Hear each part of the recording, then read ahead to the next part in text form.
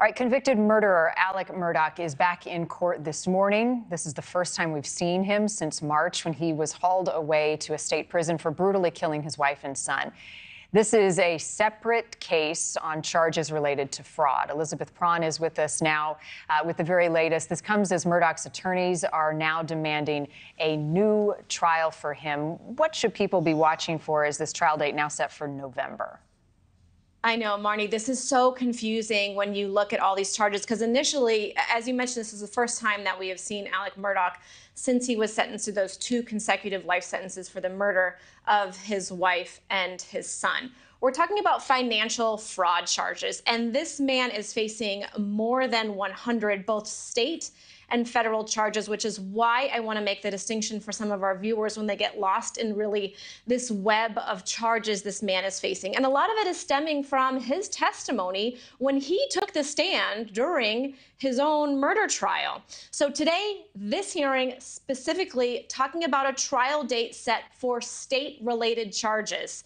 As you mentioned, November 27. So the first round of charges allege that he stole insurance payments meant for the family of his housekeeper, Gloria Satterfield. We're all familiar with the story. She died after falling on Murdaugh's property down a set of stairs. This was back in 2018.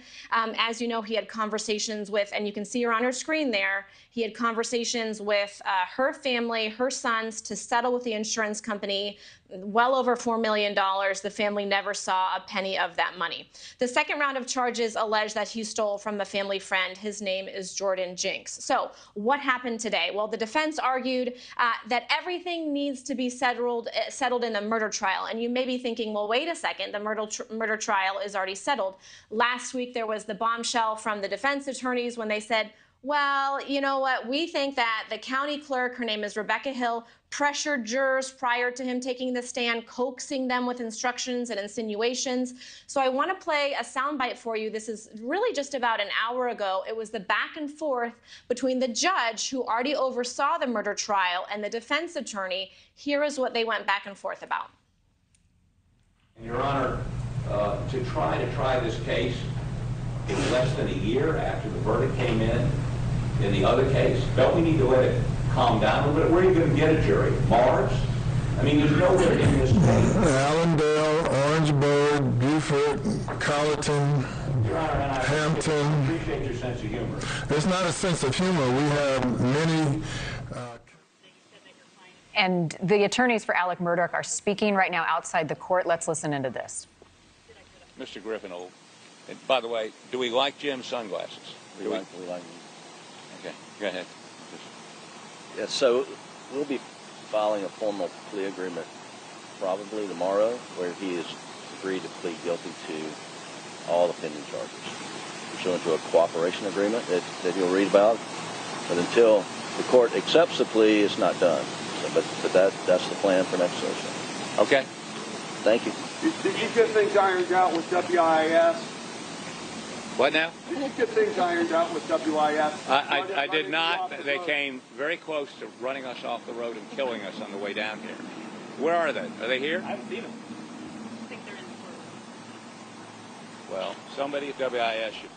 All right, so that, again, is the legal team, the defense team for Alex Murdaugh. You heard Dick Harpootlian in there and Jim Griffin saying that they want a plea agreement in the financial crimes cases. There are about 100 of them against Alex Murdaugh.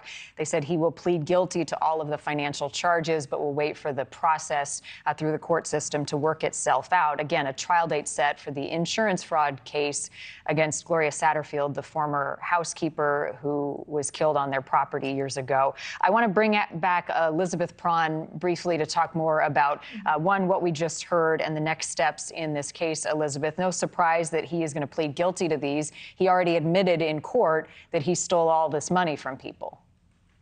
Well, and I think that's also what we're seeing, because for folks that may be familiar with this case, there are 2 other defendants involved. One of them, Corey Fleming, who is also facing both federal and state fraud charges. He has also pled guilty to those charges. He's getting a sentencing today on the state charges. He has already pled guilty to the federal charges. He's facing a 46-month prison sentence for that. The second gentleman, and he is also in court today. The second gentleman who is also in court today goes by the name of Russell Lafayette. You're probably familiar with him, former CEO of Palmetto State Bank. He faces similar charges, and he is facing a status hearing today. So that's what we're also waiting for when we look at this court case. This is obviously Alex Murdaugh entering the court today, and he clearly went first in this string of men who are facing all of these charges. But one of the things I want to remind folks, Marni, and you mentioned earlier, is he is facing federal charges. And when you look at really the mass amount that he allegedly acquired over the course of his lifetime, it's upwards of $8.8 million. So when he says that he is pleading guilty to these charges, it's really just because it's almost a web of charges and victims, and we start to hear some of these testimonies. So what is it all depending on going forward? Well, we also have to wait for Friday, because that's when we're going to know whether or not the state attorney general is going to be granting this new trial.